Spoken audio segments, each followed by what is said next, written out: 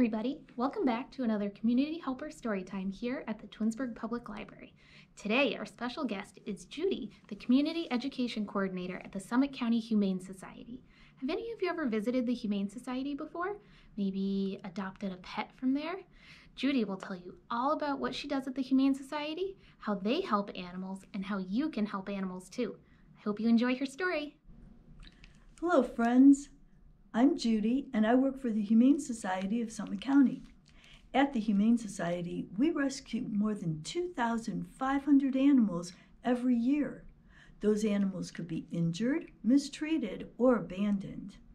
We bring those animals into the shelter, help them get healthy, and then help them find a forever home to live in. I have a story for you today about a dog who was looking for a forever home and tried to do it by advertising in the mail. Can I Be Your Dog? By Troy Cummings. This shows all the different kinds of stamps that we used to use and the kind we use now, forever stamps. Can I be your dog? And looks like this dog is abandoned and only has a cardboard box to live in. But luckily, he knows how to write.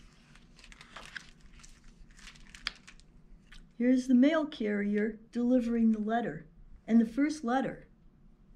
Dear people at the Yellow House, woof, can I be your dog? I am potty trained and I have my own squeaky bone. Also, I love to play. I see you have a cat, but I'm willing to work with you. Who's a good dog? I am. Sincerely, Arfie. P.S. I know every house on Butternut Street, but I asked you first. So I hope that you can see why Arfie would pick this house to ask first. Oh, looks like Arfie got a letter back.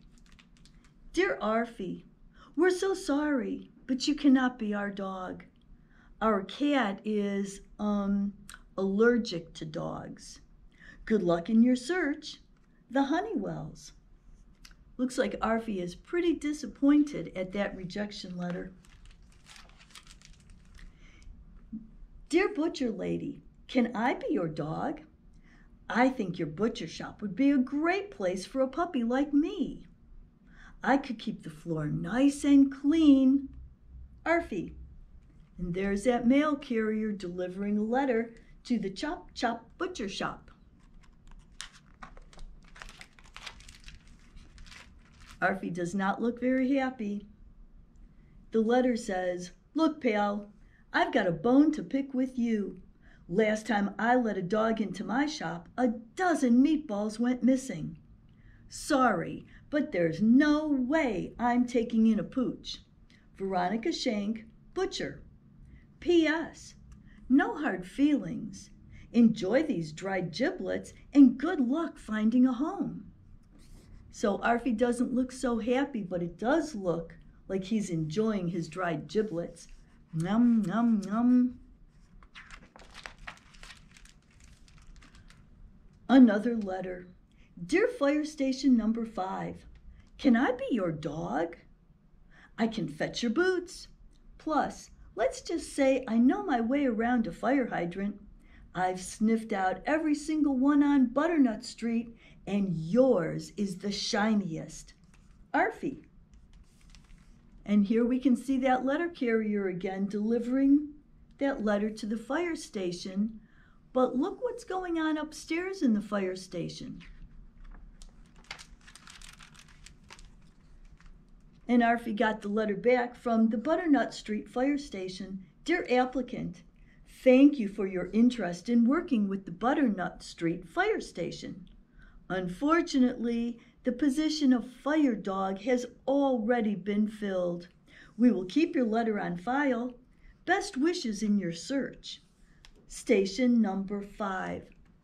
And I think you can see what Arfie thinks about that rejection letter. Another letter. Dear Junkyard Guy, I'm not gonna lie, You're my next to last choice. But these past few days have been rough. So please, can I be your dog? I don't eat much, and I can bark if people try to steal your junk and stuff. Hopefully yours, Arfie. And you can see the mail carrier taking Arfie's letter to the junkyard. Here's a short letter that Arfie got back. Dear Mutt, get lost. Well, you can see what Arfie thinks about that rejection letter too. He's going to bury it.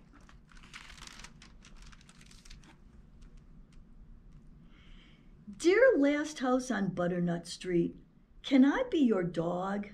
I see that your yard is full of weeds and your windows are broken and there's a funny smell. But I'm not picky, just lonely. Arfie.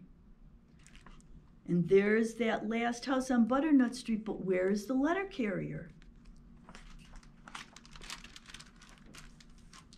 Uh-oh. Return to sender. Nobody at this address. And look, Arfie is so distraught because he's out of houses to ask if he can be their dog, and he's howling in the rain. Oh.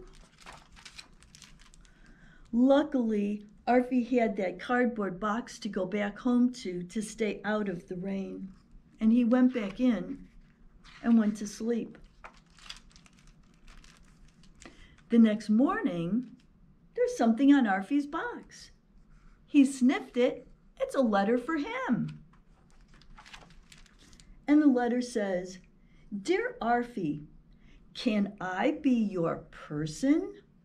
I need a friend who will be with me no matter what, snow, rain, heat, or gloom of night.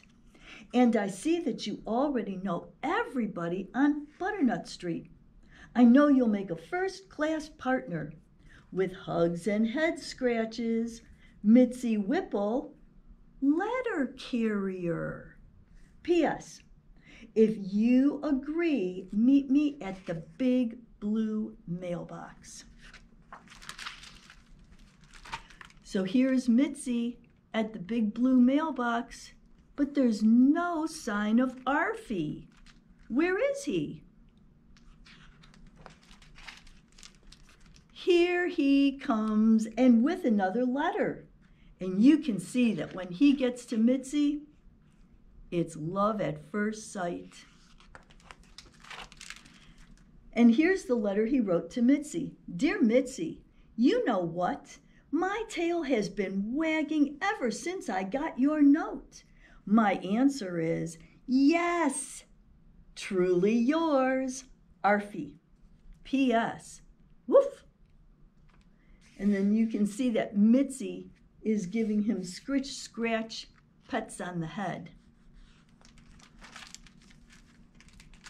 And there's one last letter from Arfie. Here's how you can help a homeless animal. Adopt a shelter animal instead of buying a pet.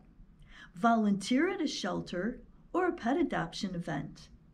Spay or neuter your pets so there will be fewer fur babies to find a home for.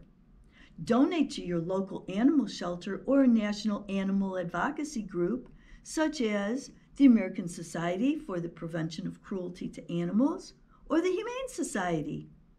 Extend a helpful paw so all our animal friends can find forever homes. Arfie. And if you borrow this book from the library, make sure that you peek very carefully underneath the back cover to see who Mitzi's new partner is to deliver the letters. Well, thanks for joining me for this story. I hope you take it out of the library, and I hope to see you someday at the animal shelter in Twinsburg.